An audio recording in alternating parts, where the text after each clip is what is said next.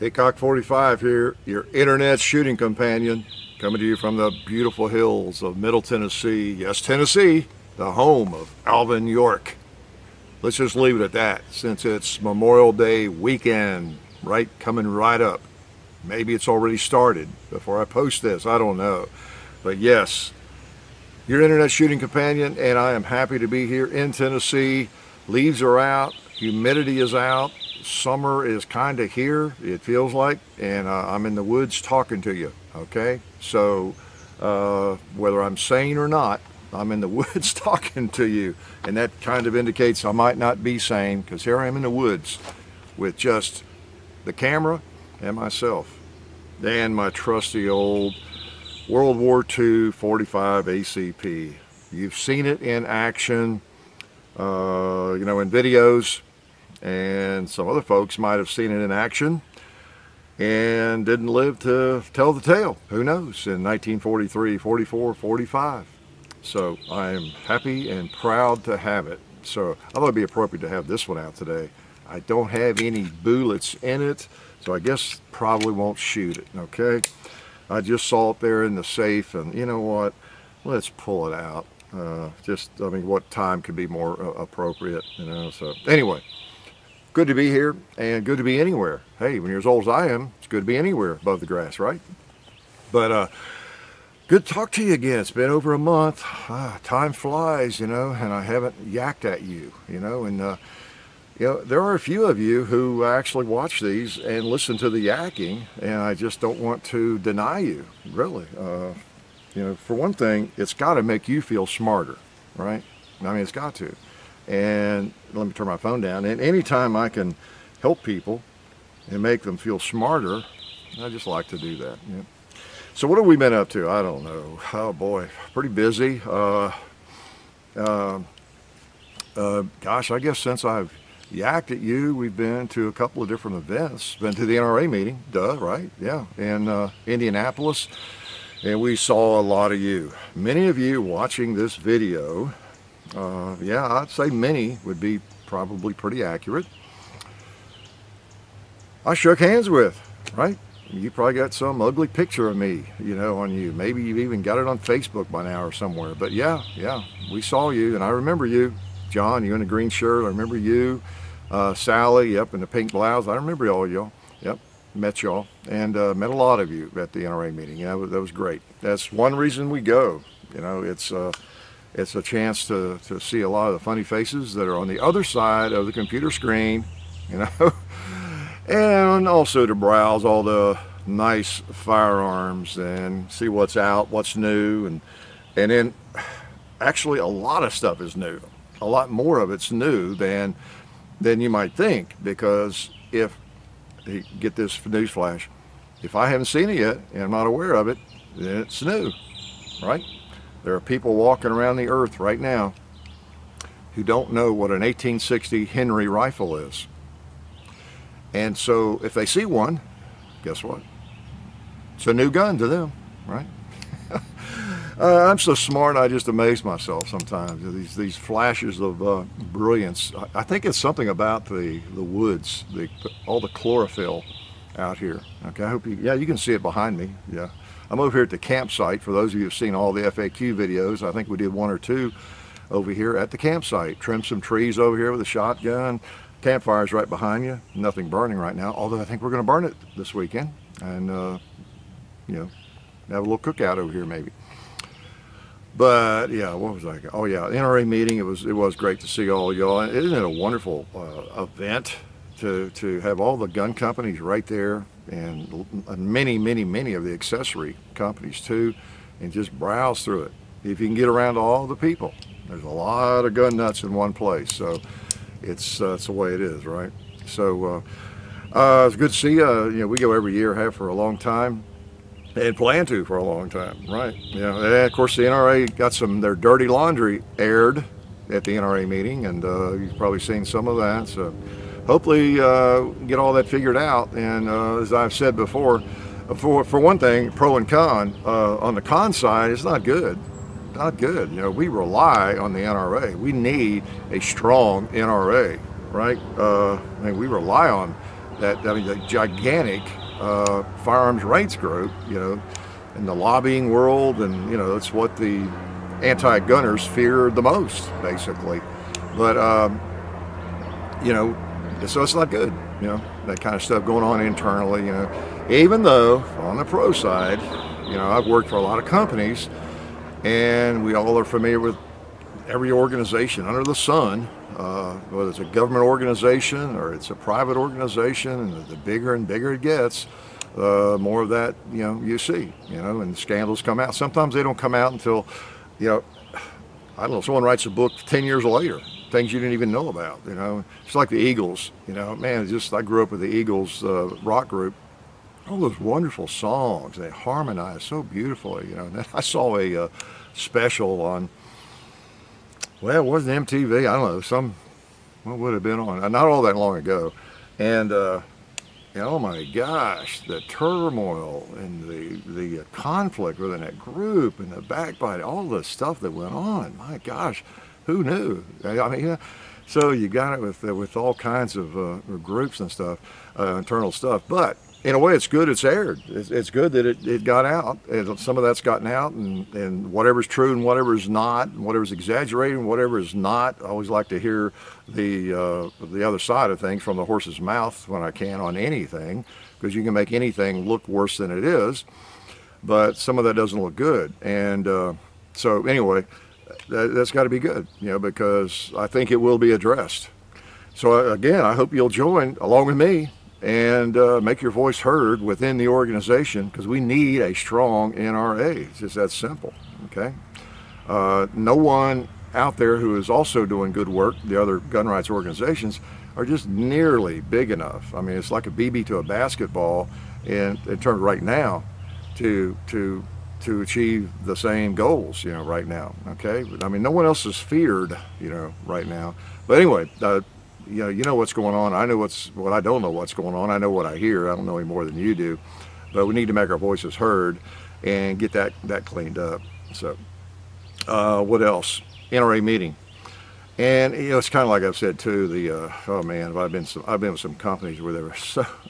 In fact, I've been with a couple of different companies, great companies, household names in the field. You know, incredibly well respected.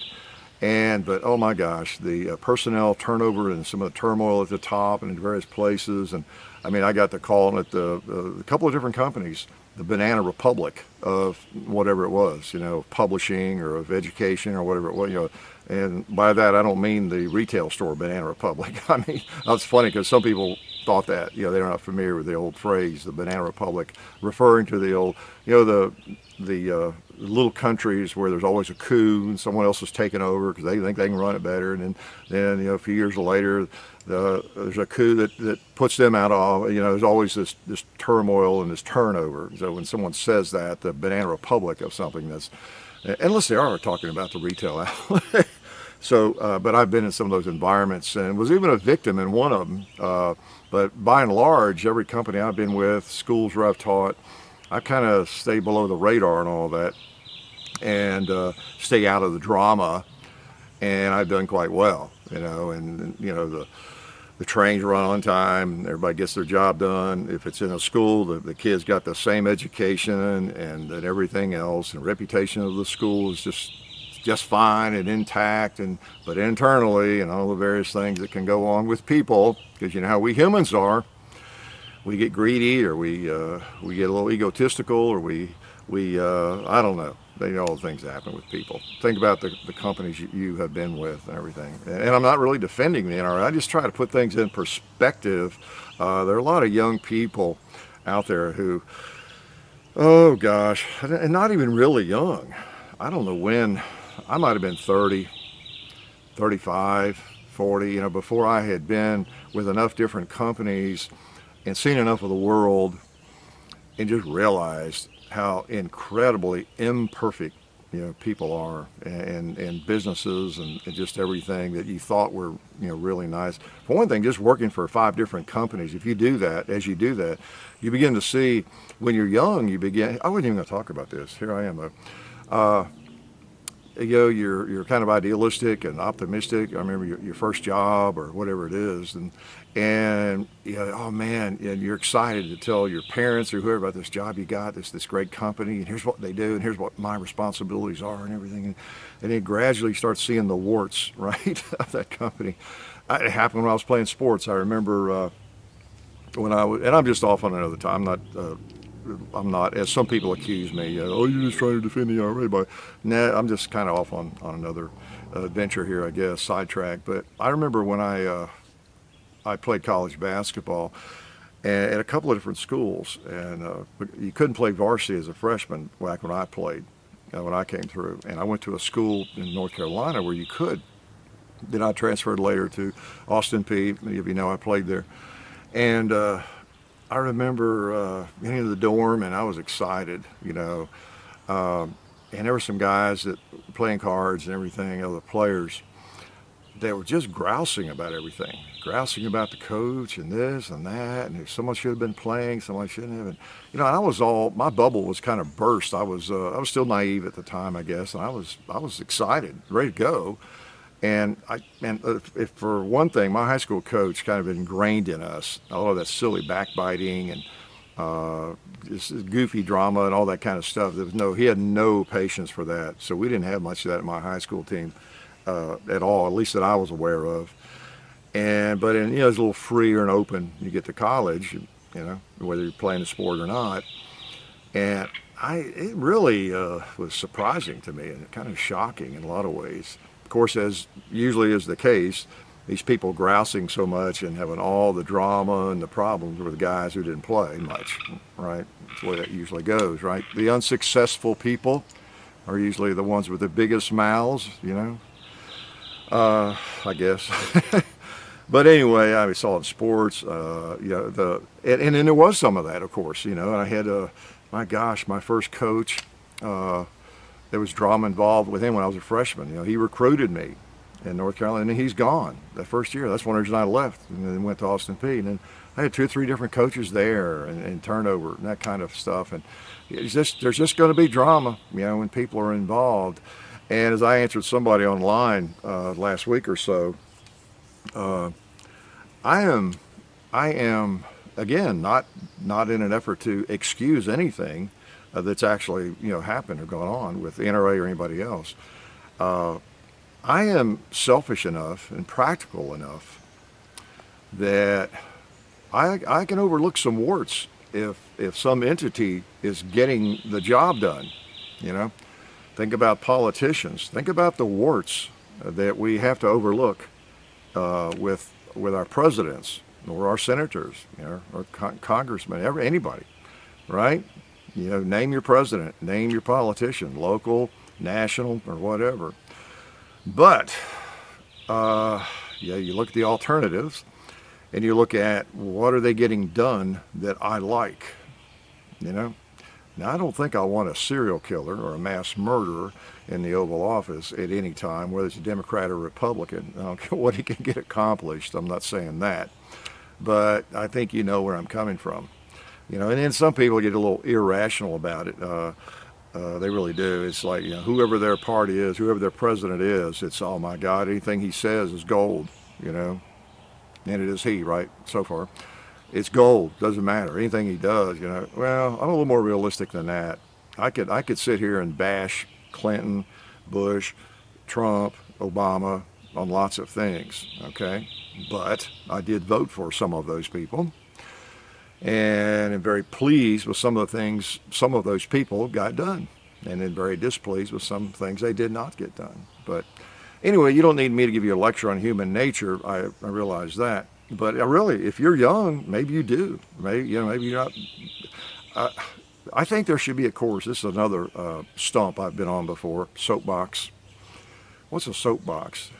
Did soap used to come in boxes, and then people would get up on that box and preach? I guess that was it on the street corner. So since I got off on this tangent, I think in high school, oh my God, I would love to teach it. Now I might not be the best to teach it, but I could maybe you need actually 5 or 6 different people to teach it, have a lot of different units. It could be a really legitimate a full year course for seniors that you have to take to get out of school. I don't care what school you're in, the best college prep school or whatever, the worst high school in the city or in the country, but a course on life. You know, there's maybe not even a textbook. You just bring in people. Maybe 1 week you bring in 2 or 3 different people from various businesses and talk about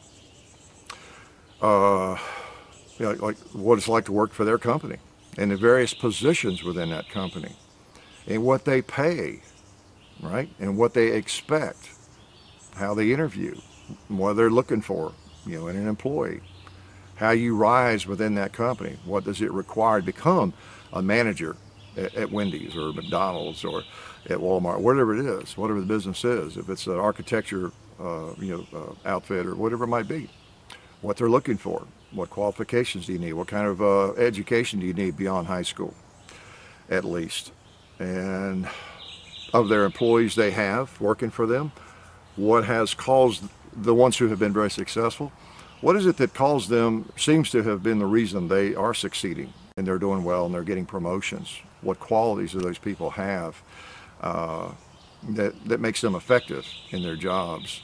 You know, I mean, just some, oh man, really common sense. Same with civics. Yeah, let's go back to the 1700s. You know, what happened? How did this country get formed? Let's look at the Constitution for a week or so, okay? And talk about the people that sacrificed their jobs, their lives back in the day, and why it's written the way it is, and how it's imperfect.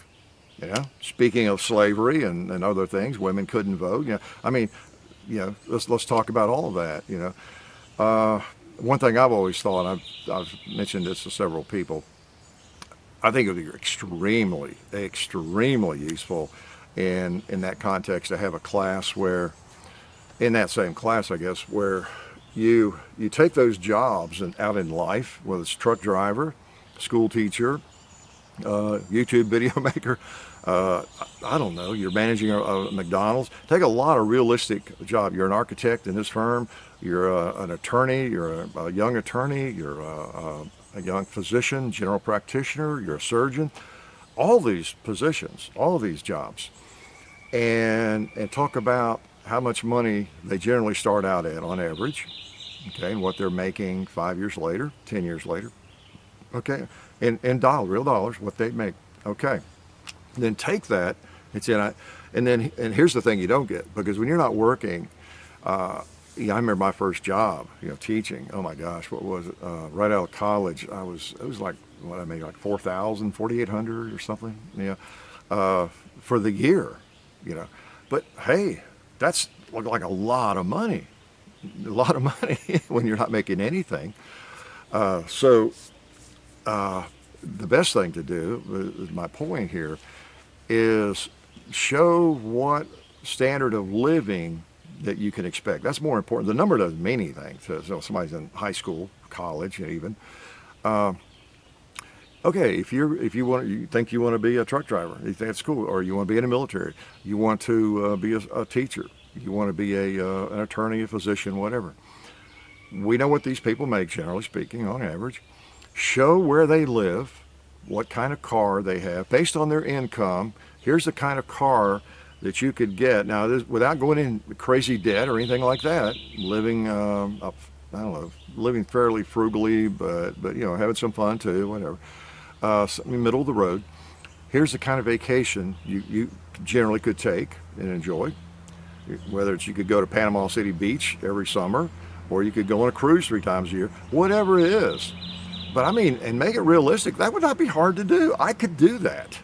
I could do that. I could research this a little bit here in a few minutes, what the average physician makes in Nashville, you know, general practitioner versus a surgeon, whatever it might be, and look at the numbers. And I could tell you, I could figure that out myself almost. You know, so people that put some real thought into it and some more research, some academic research, and then bring that to high school seniors, maybe juniors, I don't know, maybe middle schoolers, maybe 6th graders.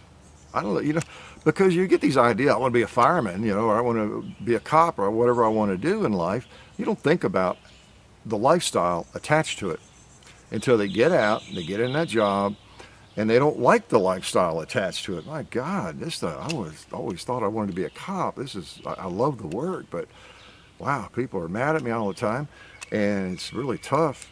And man, I can barely make my house payment, and it's not a mansion, you know. And so they start looking for other jobs. So they're not as dedicated to what they're doing, whether it's being a cop or a teacher or an architect, whatever it might be.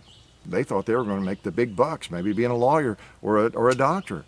You know, the bucks associated with those are not necessarily astronomical. Some of you folks that are an attorney or you're a general practitioner or something, you know, chime in there. You don't get rich right away, do you? And you may never get really rich, especially in today's world, the way things are. But don't you think that'd be cool? I mean, that would have been so useful to me because numbers mean nothing. And even looking at a neighbor, well, I know a neighbor down the street there, he's a doctor, and man, they got that mansion, and he's always got a new Mercedes or whatever. I don't know, maybe they're all financed, and he owes $800,000 on his cars and other junk alone, not even counting his mortgage. You don't know what money somebody has, you know, to an extent you do, but it's still hard to tell because, you know, if you got credit, you can buy anything you want to, right? So anyway, I don't know how I got off on all that, but I did, didn't I? It's my show, right? Yeah. John's not even here to rein me in on the shooting the breezes. Of course, in a gun video, I don't really need reining in, you know, unless I'm just shooting too much. He has to slow me down and give me a signal, hey, Dad, we got to go eat some point here, and the video is an hour and a half long. But how to get off on that? Let me backtrack. Well, you know, the world's imperfect, and we don't really, when we're young, we don't really understand. We really don't. I know I don't mean to be condescending. I thought I was a genius when I was, you know, 18 or 20 or 21.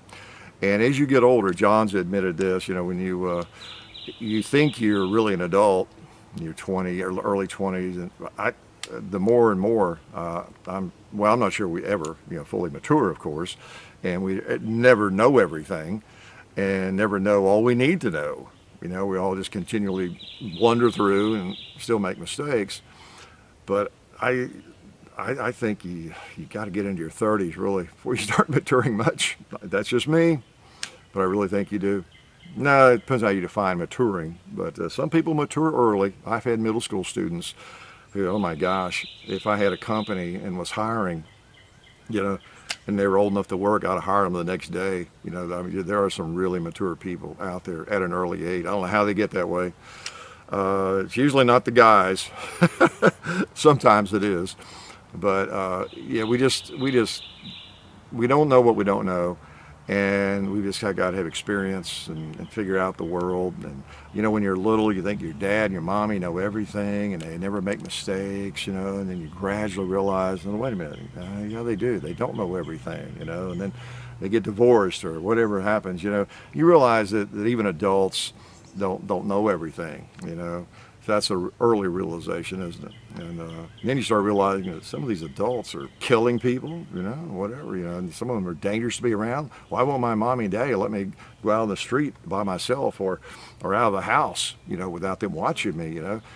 You can't trust everybody. You know, the world is not that ideal place we wish it were. So how I got off on that, I'm not sure. But anyway, I had about 8 things I thought I might talk about, but I guess I won't now, right? Well, no, let's go on. That's why I like to do this, because I can talk about whatever I want to, and you all can click out whatever you want to. But we were talking about the NRA meeting, and meeting a lot of you, and that was great. Saw a lot of guns. Didn't see all the guns, probably the new ones, but yeah, I know about a lot of them, and I learn about them, and I hear about them, and see them online, and get them in from buds, like the side loader from Henry. I didn't even see it, I think, at the show, did I? I don't know. I remember seeing a couple other things there, but I forgot they were coming out with that. But anyway, I've got one. Shot it yesterday. Yeah. So we've been shooting some different things, and it worked fine. Yeah, you'll see that posted for too long. Posted a picture on Instagram. We had a few malfunctions with our Compact Security 9. Been shooting that. Gosh, Benelli M4, you've seen that. I don't know what all you haven't seen yet. But let's see, what did we do? Oh yeah, I just sent back the SIG X carry. Now you have you? No, you've not. Well, you'll see that really soon. Okay, video on the X carry from SIG, and I like that gun. I like that pistol. If I didn't own any SIGs, if I didn't own that compact 320, if I didn't own the M17 especially, and I just thought, you know what, I need a SIG, and I looked through them all, that would probably be the one I'd pick up. Okay, so you know, I like a Glock 19 kind of gun, or just a handy firearm like that. You pick up that X carry, and it just fits like a glove, and it's a good shooter. It's just a well-balanced firearm. Well, you know, like the 19X, you know, the FN 509, you got the long grip and the shorter slide and everything. They just balance well and shoot well. So nice trigger. Love the flat trigger on that thing. It's got I think it's big red, I think it's a tritium sights on it, right? Yeah, I think so. But I shot it, we did a main video, and shot it for a couple of weeks, off and on, and then did a chapter 2 with it, and I didn't want to send it back right away. I really wanted to shoot it more. That's one of those firearms that I could have just sent back after the one video, and hang on to it a little while, I'll shoot it some more. Even if the viewers don't want to see a chapter 2 on it, I'm going to shoot it some more, and we'll do a chapter 2, okay? We don't force anybody to watch anything, you know. I know early on some people thought that doing a chapter 2 on something or something like this or whatever, it keeps you from doing a new gun video. No. We do what we want to do. We can't do a new gun video every 2 or 3 days. It would, I don't know, that machine gun effect would just be, I don't know. I just wouldn't be interested in doing that necessarily. We do a new gun, a firearm you've not seen, you know what I'm saying, a firearm we've not done a video on. I don't know, 1 or 2 a week, generally, I guess, on average. And then we ones we like or we think more interesting, we just want to shoot again. We may do a chapter 2, and then we have all of our other series, you know, our small game hunt, big game hunts, and range 2 videos we do with some guns. And we don't do everything on every range, you know, every type of video or every series, but if the firearm seems to be, I don't know, appropriate for that, or well suited for it, or just I just want to do it, or you know, we just do it. So we just do what we do, you know. We're just glad enough of you, you know, tune in to make it worthwhile. So that's one reason we've been doing this so long, and we keep doing it. I think if we had a regimen that we had to follow that we weren't that crazy about, but let's say we would get a double our views or something or whatever, but we didn't enjoy it as much, you know, just not interested, you know. I want to enjoy doing this, you know. And like what I'm doing right now is kind of dumb to get right down to it. You know, I'm sitting in the woods talking to you about they're not irrelevant things, but just whatever comes to mind. And, you know, just like to do it occasionally. So, what else? What else do you want me to talk about? Okay, what else did we do? Now, we did go to went to Atlanta last weekend. What is today? Yeah, I'm talking to you on Thursday. And we went down on Friday. Yeah, it was down Friday and Saturday down at Adventure Outdoors. We were invited down by Tim from Military Arms Channel and Eric from Iraq Vet. They were having a Patreon thing, and for their patrons, and so we notified our patrons on our Patreon account, which is a lot of you, and we went also. So we accepted that invitation and had a good time. It's an incredible gun shop. If you're ever in Smyrna, Georgia, Adventure Outdoors is this massive gun shop. I think they claim to have 16,000 firearms. But so it was kind of fun. Got to see those people. Suits was there, one of our favorite humans, and some other folk. It was just a good event. So we enjoyed that. But it's always good to see you all. I ran a couple of you this morning, you know, going to buy a battery. You know, I mean, we get a lot of invitations to go here and there in various states and do meet and greets. And again, we're not a traveling band. You know, we do videos, and And we meet you all the time. It's just we can't meet all of you. You know, it's kind of interesting. And it is a weird thing. You know, I've talked about that a little bit before. We're not real celebrities, but enough people know about us that it does eat up your privacy to some extent. It's kind of weird, you know, it happens all the time. I go into a store just to buy something, and someone will help me and look around, and we'll be checking out or whatever, and then say, oh, by the way, I like your video, you know. Or I'll be in a restaurant and there's people sitting around, and somebody will come over after they're finished, maybe the next table. That's happened many, many times, and you know, and say, I appreciate your videos, et cetera, like, you know, and so, you know, I've got to just quit cursing so much when I'm out in public, because I never know when you all are there. Just kidding. But it is kind of weird. It's even though this, you know, smaller celebrity status is what it is, it's a lot of people watch gun videos, and a lot of people are into firearms, and so I have to assume almost wherever I go. It's just like buying a battery this morning at O'Reilly's. You know, the guy's really helpful in showing the battery, and I was showing a picture on my camera of the old battery, want to make sure it fit my tractor and everything, and a gun video or a gun picture as I was shuffling through the.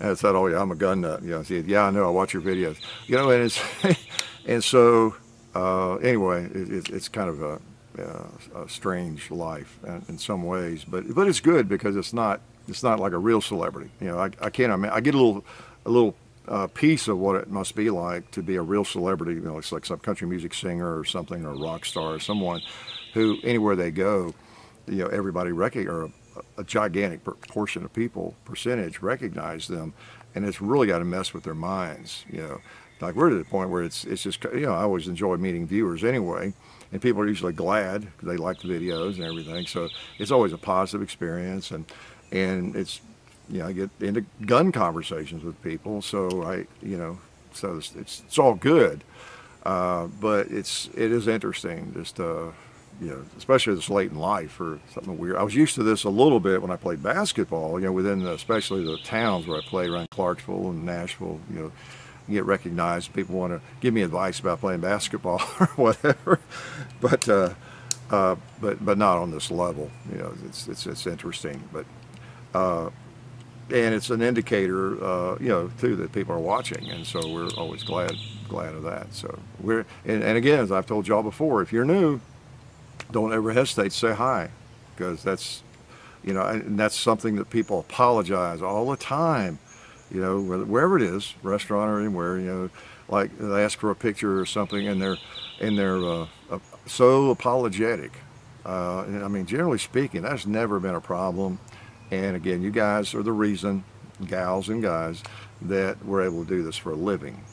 Okay, I get to shoot for a living. Okay, so you just keep that in mind. If you're ever hesitant, because I get emails all the time or on Facebook messages, I saw you today and I didn't want to bother you, whatever. Generally speaking, that is never a problem, okay? You guys pay our salaries, so to speak. It's because of you all that we get to shoot for a living, all right?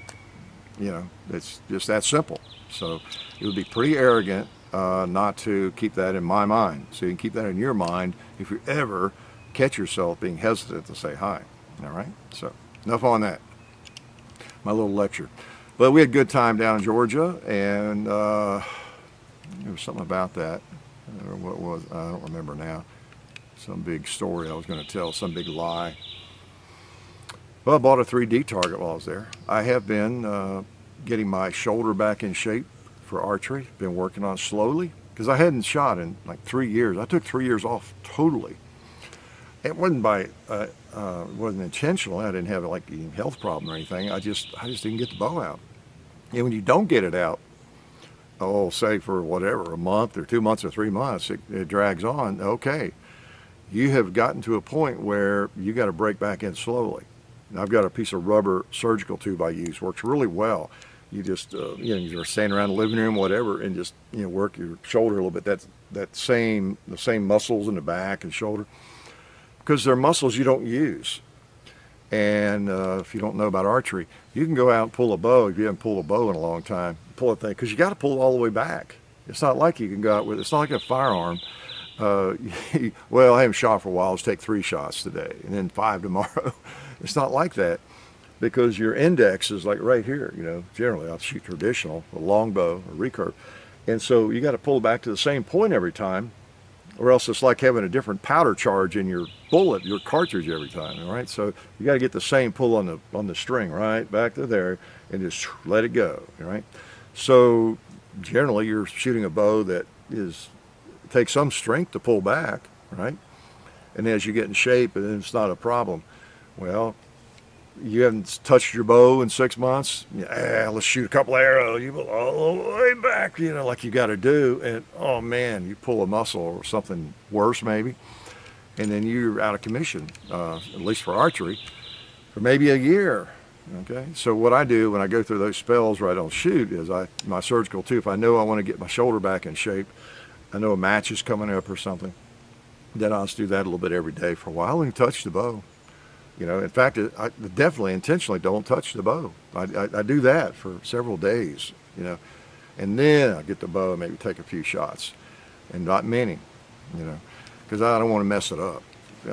As long as you don't mess up your shoulder, then you're shooting regularly, then you can just every day. It's just like shooting this pistol, and then you don't have to think about that. But yeah, unless you've got a really, really weak bow, okay, I guess maybe you wouldn't, you know, hurt your shoulder or your back, pull a muscle or anything like that. But I've just known too many people have done that. They've hurt their shoulder to where they can't even pull a bow anymore. I'm not talking about ancient people. I'm talking, well, my nephew had trouble with that. He was a deer hunter. I think it was a compound bow. He just hadn't pulled the bow back in forever. And then he was deer hunting, pulled back on a deer up in Kentucky, and he wrecked his shoulder. He couldn't bow hunt or pull a bow for, I don't know, years, I think. So anyway, more than you wanted to know, but thought I'd share that with you. But I am getting back and I'm enjoying it. I bought that 3D deer target and got it set up there, and we'll do a couple of archery videos. We've not done any in a long time. I apologize for that, because I like archery. I don't know, it's just I don't get to it. I forget about it. But it's like throwing darts if you've ever done it, especially traditional archery with like a recurve. And it's just fun to go out with your arrows, and you know, maybe you got a cigar, maybe not, wherever you're shooting from, and just, you know, take your time, enjoy it. You know, shoot 5 or 6 arrows, and go get them, come back, take your time, and just there's something about it. It's kind of addictive. It really is. It's just like this stuff, right? What else was I going to talk about? YouTube, oh boy, demonetization. A lot of you have asked me about that. Are we being demonetized? And because apparently there's more of that going around. Yeah, the videos are being demonetized on a regular basis. Some of them just a few days after they're up, some the same day. Now, when I say demonetized, I mean they're set for limited or no ads, which essentially means no ads. So, you know, it's funny how you guys will make a comment sometimes when you see an ad roll before a video. Say, wow, hey, it's good to see you have ads. Yeah, it's like you're astonished that an ad is running. Yeah, so it's always good to know one runs occasionally, right? But yeah, they're at the gun videos. They're just, I don't know if YouTube is overreacting. From our conversations with them, they claim they're not anti-gun. They want to, you know, have a free platform and all that kind of thing and exert freedom or whatever. But they seem to be going overboard in terms of protecting their advertisers. You know, now I understand if because a lot of companies don't want to be placed next to firearms videos. It's that simple. You know, whether it's, I don't know who it is necessarily, whether it might be Wendy's, and I'm just throwing out names, or maybe it's Chevrolet, or maybe it's Kawasaki. I don't know who it is, but I'm sure there are companies that let them know, you know, in no uncertain terms, we do not want our ads running on gun videos. You know? And partly it might be because there is some craziness out there, right, in gun videos, and they don't want their ads running there, or they're just anti-gun. They don't care what kind of, could be me with a muzzleloader. They don't want their ads running. Obviously they don't, because the ads are you know, the videos that are set for no ads are muzzle loading videos as well. They could be anything, a revolver video. It's not just a machine gun video, you know, at all. It's just any random video. So anyway, that's just part of it. And as I've said before, don't plan to make your fortune in YouTube, you know, with YouTube, unless you get a lot of viewers and can get some sponsors, because you're not going to get a lot of money for certain from YouTube unless you're doing something out of the firearms world, maybe. And it is funny. I watch other videos that are off topic. They're not on the gun topic, firearms, and you know, ads running all the time. You know, start every video, you got to click out of them, and then, you know, 3 minutes in and 8 minutes in is another one. It's like, wow, it's like, what universe am I in here? This is like, it's, boy, must be nice, you know. These people with 10,000 subscribers making more than we are, I'm sure, you know, just in you know, the Google ads, you know. So, but anyway, yeah, to answer your question, you know, the long way around, yeah, we're getting demonetized too. Now, we have not, apparently there are some people who've had like their entire channel demonetized. I don't know how, the people who ask me about that, I'm not sure what you're seeing. I've heard some stories about some other channels, some gun channels, and it also comes down to how they explain it and what they're saying and what's really happening. Are they getting all their video? They're getting the whole channel demonetized and shut down, or are they getting well, not necessarily shut down, but just being declared, okay, you can have no ads of any kind ever again on any video? Is that what's happening? That has not happened to us. But when almost every video is being reset, you know, for limit or no ads, that's what a lot of us consider demonetization. But we've got some videos that have not been declared that yet. You know, they're working on all of them. It's pretty obvious. But so anyway, that's kind of where we are. But I do sense that there are a few gun channels that have been hit harder than that even. So, you know, let me know. I don't know. But speaking of that, you know, we're putting all of our videos over on gunstreamer.com. Just so you'll know, a wonderful site. Really, it's just so much like YouTube. And it's very easy to post. You can manage, like I can update all the comments, the descriptions, just like on YouTube. And when we have a new meet and greet scheduled, I mean, it takes a little bit of time with them, but I can redo the template I have, and both on Gunstreamer and YouTube, and then all 1,700 videos, you know, that description is there. That's why I would remind people, if you want to know if there's a meet and greet coming up, any of the links, you can go to our website, hickok45.com, for the supporter links and various things. But anything you want to know about meet and greets or everybody, the sponsors' links, they're always in the description. And it's every description of every video. Okay, I mean, we promote that with our sponsors. It's immediately, if you come on and support us, then you immediately get your link in every description, not just going forward, right? So that's beautiful to be able to do that. We can't do that on full 30, you know, and managing, it's just there are 4 or 5 different things that are just very difficult to manage over there, and so I really kind of quit posting over there. I mean, nothing against full 30, it's just difficult to manage, and some of our videos, like this one, a lot of them are too long. They exceed the limit over there, and when I found Gunstreamer and talked to them, and oh my gosh, some of these features they actually created as I suggested them. I wanted, this is what I'm looking for, I really need this, you know, when you have as many videos as we have.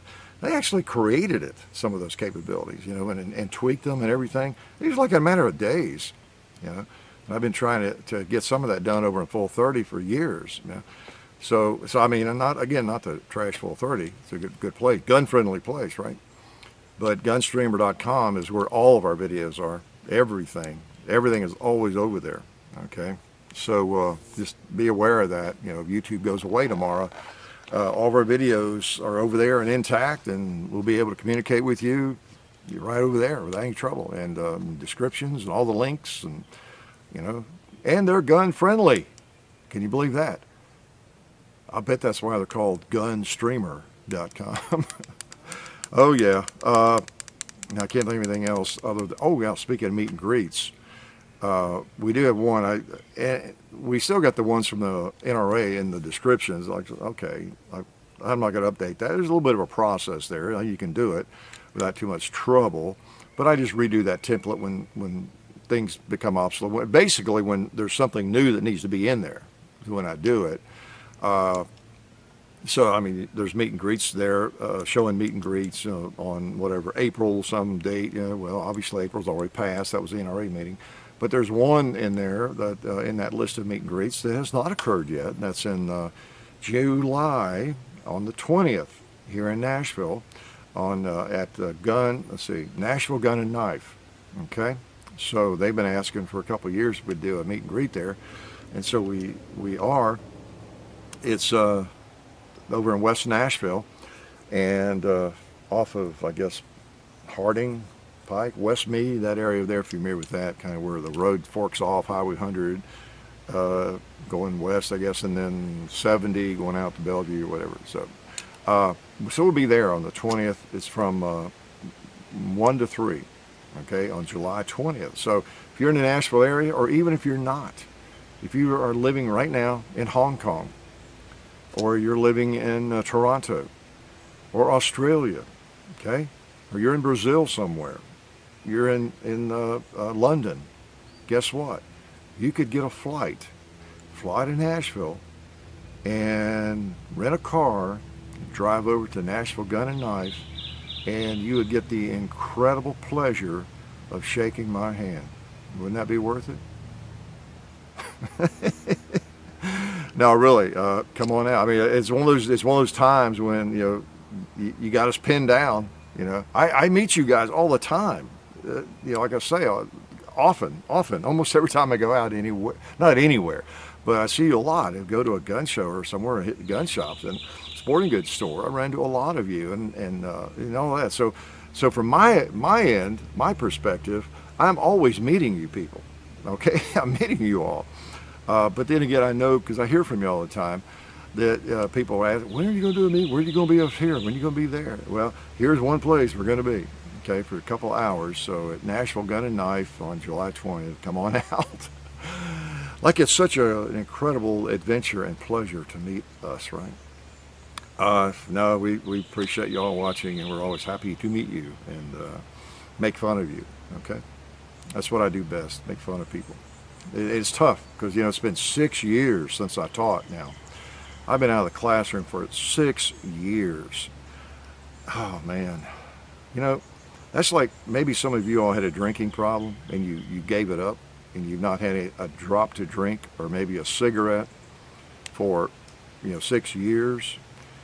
Well, then you can relate to what it's like for me, because I have not been able to say something mean or to insult a teenager for 6 years. I mean, think about the pleasure that I had. I had captive audience all day long of middle schoolers the last 20-some years I taught. A captive audience all day long of middle schoolers. And they've got to at least act like they're interested, right? They got to act like they know I'm the teacher, right? And they got to stay there. They can't get up and leave, right? Okay?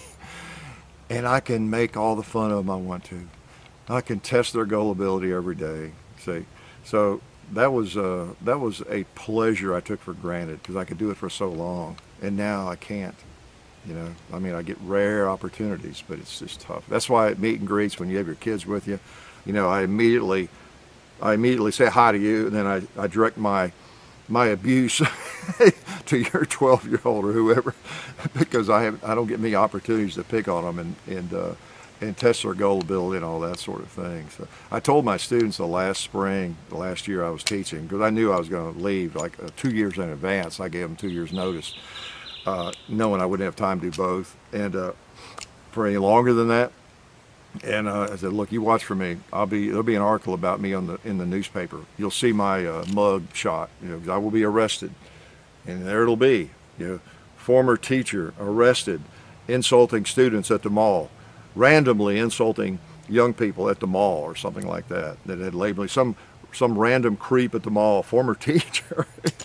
I said, I'll just be walking along the mall, not that I go to malls much, and there'll be a group of kids your all's age, And I just won't be able to resist. I'll just have to say something like, y'all been doing your homework? You know, or something. Make fun of their hair. You know, just have to do something like that. So anyway, it's tough. It's tough. And there's no 12-step program for that sort of thing. Because for one thing, people don't even expect you to be mean. If you're a teacher, you're not even supposed to be mean and be testing their gullibility every minute and all that kind of thing. You're not supposed to do that anyway. You're supposed to be extra kind to your students every minute, right? So why would there be a 12-step program? Yeah. So I just have to deal with it on my own. And it's been tough because it was an addiction that I enjoyed. And I got really good at it. I was a master at it, in fact. Yeah, I was. And you know what I miss? I might even start carrying my pop quiz coin again, because I carried a silver dollar every year. I may have told you all this story. I would flip a coin. I gave a lot of pop quizzes, first of all, and no one, hardly ever, it happened, but very rarely did people come to my class not having read the assignment. Okay, because they knew that first of all they'd be getting questions and have to enter the discussion. Also that I would start class with a little 6-question pop quiz or something, or 12 or 20, I don't know, just to make sure they had read it. Okay, so they wouldn't have the option of not reading. That was a lot of it right there. They weren't all penetrating questions, but they knew they had to read it, and we find out how carefully they read it, you know, as we moved on through the class. But and it'd always be some 2 or 3 tough questions where you not only needed to read it, but you needed to read it carefully if you're going to make 100 on this pop quiz. Okay, I mean, I would design them so that if you read the material, you're paying attention, you do fine. You know, you get a B, C plus, A. You know, you'd be okay. You might get them all. But to guarantee you're going to get an A or an A plus on it, you need to read carefully. You know, there's a little bit of a stretcher there too. We'll make them too easy. But I did that a lot. I would flip a coin. You know, it has silver dollar, and I'd let them call it. And of course, I'd often arrange it so they would lose. Whether I had my little games there too. And but I always had the silver dollar in my pocket. And then at the end of the year, the last day of school of classes, I would present the silver dollar to one of my students. And so there's like whatever 10 or 15 of them out there, and I've got it written down who they are, walking around with a pop quiz coin right now. And I hope they haven't pawned the coin and sold it. I'd be crushed if they have. But that's what I would do, and I'd let them flip it. And if I taught brothers and sisters, sometimes we'd have fun, let the brother or sister come in, let them, you know, abuse their brother, their sibling, and flip the coin. And then we'd let the brother call it, you know, or sister, heads or tails, and then we might just happen to claim that, oh no, I think you said tails. No, you got a quiz. No, you said heads. I think you said tails. You know, yeah. So like I said, you know, it was an addiction, so I miss it. But not enough to go back. Not enough to go back. Okay, I would rather shoot. Okay, and yeah, it's just more fun. Well, I don't know if it's more fun, but it's something different. You know, you gotta give up something to get something else, don't you? So anyway, gosh, what else could I ramble about? I have been in extreme ramble mode. I apologize. Okay, next time I won't maybe get off on so many sidetracks, because I got off from the get-go. As soon as I started talking about the NRA meeting and the dirty laundry that got aired there, and it's still getting aired, I got off down a lot of roads, and hopefully some of it meant something, I don't know.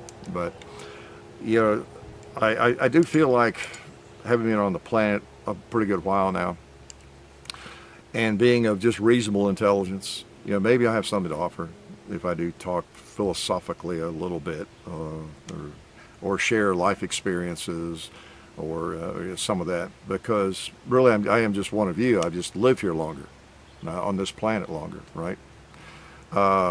That's it. And in some ways, you know, maybe it's more helpful to hear some things, if you're a young person, from me than from a genius. Because even though I had my students convinced I was a genius, you all know I'm not. Average intelligence. I've just been around a while. I've had a lot of experiences, and so you know, boy, that's extreme rationalization, isn't it? But maybe experiences shared by someone who is not all that smart in what they have gotten from those experiences is perhaps a little more helpful than experiences shared by someone with 150 IQ. Yeah, because most of you don't have 150 IQ. You're like me, right? You just got 149 IQ. So anyway, I'll try not to be so philosophical next time. But and I didn't talk about guns a lot. I realized we got several coming up. You know, we've got the Wrangler from Ruger. Got him in the safe. Shot him a little bit. I'd say the Henry side. They call it the Henry side gate. I think. Yeah, Henry side gate. I mean, it's got a loading gate. Got a Pedersoli Colt Lightning. I mean, it's a Pedersoli, but it's, you know, it's their reproduction of the old Colt Lightning. Okay, you've all requested that. I've got a Marlin. We're going to compare with the Henry. You know, if you're out looking for a 30-30 to go hunting with in the year 2019, and you're trying to, I don't know, Henry makes a nice one now. They even got a side gate. And Marlin's worth buying, and so we got a couple of guns in the same price category we're going to compare. We've got a Walther, what, Q5. Yeah, you got some other firearms you haven't seen yet. And you know you're going to see some vintage firearms, right? And I'm anxious to get the muzzleloaders out. I've not shot a muzzleloader for a while. And I have no excuses now. It's not winter. So I'm going to get out and get all dirty and get my hands black from messing with that black powder. Burn some charcoal. My gosh. We haven't done a chapter 2 with my 20 gauge double barrel shotgun muzzleloader, or the Howdah pistol, the muzzleloader. I don't know, have we done a chapter 2 with my Mississippi rifle? I don't remember. Oh, I'm going to shoot them all though. I'm going to shoot them all. I've got a Walker Colt. I mean, it's a Pedersoli, but it's yeah, like I have a real Walker Colt. I think there's what, 100 of them in existence now or something left. But I've got that big monstrosity that I've had that all winter, and we'll shoot that. So I've got to make myself do it. Those percussion pistols are a bit of a pain, but they're so interesting and so historical. I'm going to force myself. I'm going to shoot that thing for you, tell you all about it and the history. I'm going to get, I've never done a chapter 2 on the, oh gosh, I'm drawing a blank, Dragoon. Yeah, the Dragoon, which is another big one, all right? I've got another one you've not seen. Cap and ball, an original. So a lot of black powder coming this summer and fall. All right, maybe hopefully not too much for you, but I love that stuff, you know, and just like I enjoy these. So, as I've said before, I have long had interest in such a variety of firearms. And I mean, I was just kind of well suited to do this sort of thing, because I'm not just interested in, you know, semi-automatic pistols, for example, or muzzle loaders, and as I've said before, that wasn't ever a marketing plan. We've never had a marketing plan. It was just me. You know, all my guns, I have such a wide variety. I've always had a wide variety because I have an interest in all sorts of firearms. And so it's not an issue even of where we're doing videos on a wide variety of firearms, but we really only like ARs or something. You know, but we know that a lot of other people like these guns like this or muzzle loaders, so we'll do some videos on them. So it's not even that. It's I love those guns, and I love all those different types of firearms. It's just fascinating to me, as it is with many of you, the machinery and how, whether it's a flintlock or a caplock or an old steel 1911 like this, or a polymer wonder that's being made today that's so incredibly reliable and fun to shoot. They're all fascinating to me, and always have been, and I just enjoy all of them. You know, it's that simple. So I was kind of built for this, other than, again, being a low IQ. But I stumble along and do the best I can. So we don't have a lot of secrets. You know, you realize that. You should know by now, after 11 years, that I ain't all that bright. I ramble too much. and even in shooting videos. We have our warts, you know, just like I was saying earlier. Everybody, every company, everything has its warts. It's just a matter, I guess, when the warts get so bad, you just can't deal with it anymore, you know. But everything has its negatives. Everybody has their negatives, and every company does. However, you can't excuse everything. It gets to a certain point, you know, when that water level gets to a certain point, you bail out. You got to bail, right? It just depends. But I think we have to be careful, though, because, again, that's much of it's to be expected, you know, when you're dealing with human beings. And you got to look at the overall picture as much as possible, still keeping in mind that you've got to, you know, be true to yourself. You know, be true to yourself. It's important to your standards and all that. So somebody shut me up, will you? Can anybody reach in here and turn off the camera besides me? I've got a remote in my pocket, and I can actually do it. You know, I forget this half the time, so today I'm not going to. I'll put this remote down here, and so you won't know I'm actually using the remote. All right. And even though I'm an expert now at editing, I can do better now in rendering. I render a lot of the videos. And the thing I'm not very good at is slow motion. I need to work on that. But John, you know, reminds me that now with YouTube you can do slow motion anything you want to do anyway, so it's not quite as important to add slow motion to a video. But other than that, I can do anything, man. I can trim them and insert and all that kind of thing. I'm a genius. Maybe I'm a genius after all. So we appreciate y'all coming by and, you know, watching the videos. I know that only a certain percentage of you watch the Shooting the Breezes, thankfully, because not everybody's insane, right? But you folks that do watch the Shooting the Breezes are some of the most avid viewers. Either that or you're just looking for material to bash me with. But you are the most avid, loyal viewers, and we really appreciate you all, okay? And for you young folks or new viewers that haven't seen one of these yet, sorry, apologize. This is just what I do. Just note when you see Shooting the Breeze, man, yeah, he's not kidding. That really is just shooting the breeze, you know. I thought he was going to fire some guns or do something interesting. So you'll know, okay? It's your fault if you hang around very long and get mad, okay? Get frustrated because I haven't said anything intelligent. It's not my fault, it's your fault. We've been doing this a long time, so people should know what to expect. That's what's funny. Oh, thought I was gone, didn't you? When, like, well, deep woods thoughts, that's where my, yeah, hey, don't leave yet. Every time we post sometimes with an FAQ video, or a deep woods thought, because they're all numbered, like the FAQ video, we're on like, what, 80 or 90, FAQ 90 or something. Somebody will watch FAQ video number 80, and they'll leave a comment that, whoa, what happened to life is good, or why didn't you shoot? What was wrong, you know? Well, you know, we've got 80 of these videos. You might look back and notice that we don't really shoot in any of them. You know, this is number 80, or what are you doing?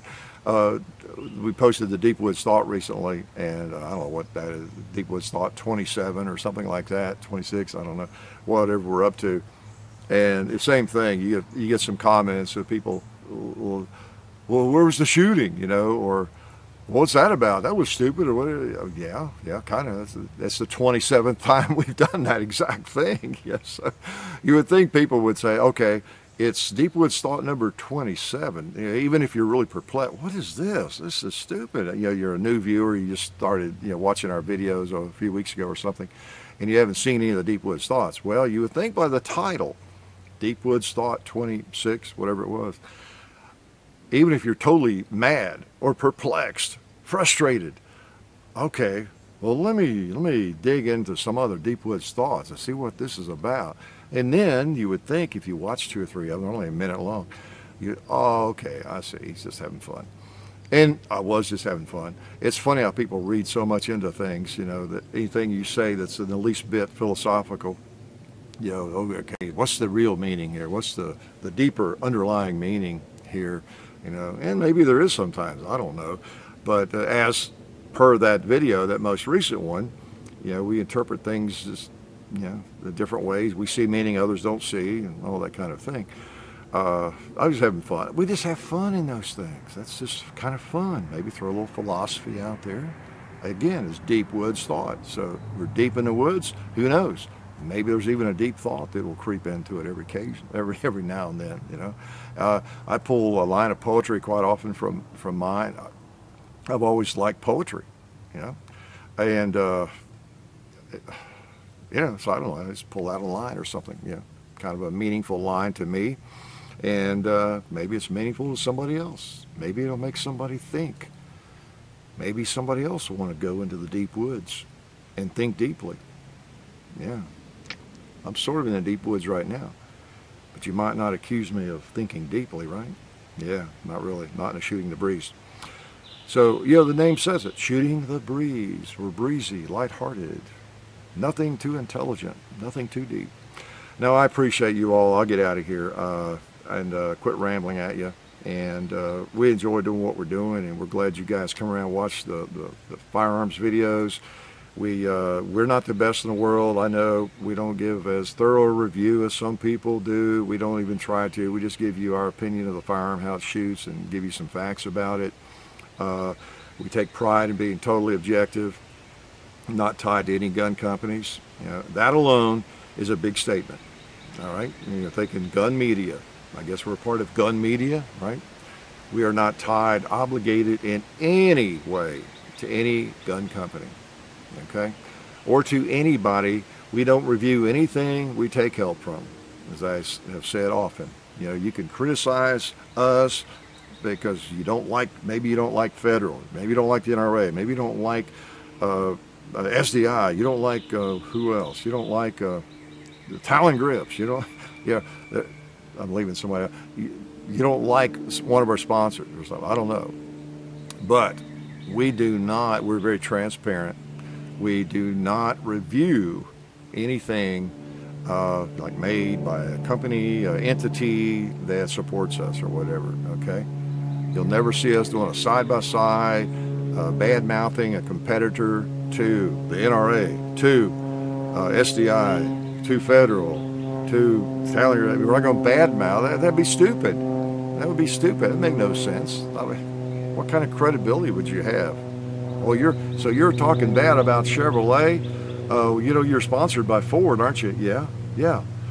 It doesn't matter if what I said about Chevrolet is true, if it was negative. I have no credibility doing that. That's crazy. I mean, so anyway, as I mentioned to some of you, we had an opportunity a year ago, a couple of years ago, whenever, to have a gun, a Hickok 45 version of a firearm. Actually, could have been a couple or three different firearms. They even had a choice on it and what we wanted in it and that kind of thing. And at first, like, hey, man, cool, we've made it. You know? But then we had, no, wait a minute, how do we do that? What if we have a Hickok 45 1911 and it's got exactly the stuff that I like, or a Glock 19 and it's got exactly what I want on it. You know, it's the way I would build it, you know, and the grip and the sights and all that kind of thing, or whatever it might be. And I like, you know, obviously, if my name's on it, I must really like and think the Glock 19 is the best gun, or whatever the gun might be, or an M&P. How would we continue doing what we're doing the way we do it? We'd be violating the way we operate. You know, how would we review a pistol that competes in a category with the Hickok 45 pistol? You know, so. Anyway, we kind of work ourselves into a corner, you know, by remaining totally independent that way. But it's worth it, and we hear from you all the time how you appreciate it, and so we're going to continue that, really, you know, whatever the cost, okay, whatever the cost. So anyway, just again remind you how we operate. We're very transparent. Yeah, we tell you where we get every firearm since day one. Any firearm that you have seen, unless you don't see it till it's a woods walk or a chapter 2 or something. But in the first video with that firearm, I don't know if there's even one video where we forgot to or just didn't say where this firearm came from. It's mine, or borrowed from Bud's, or someone gave it. You know, back in the day, we would take a free gun. Occasionally, we don't do that now, but you know, it's always transparent. You know where that firearm came from, and that's the way we operate. So just if you're new and you survive through this thing, I must have gone an hour and a half. I'm afraid to look at my watch, my phone, but just want to remind you all that. A lot of new people every day, and let you know how we operate if you haven't figured that out yet. Okay, so I'm going to have to let you go now, whether I'm finished or not, because I know you are. I think there's one person left watching. He's on the couch snoring with pizza on his lap. So we'll talk to y'all later. We appreciate your support, and we support you. Say hi if you see me. Life is good.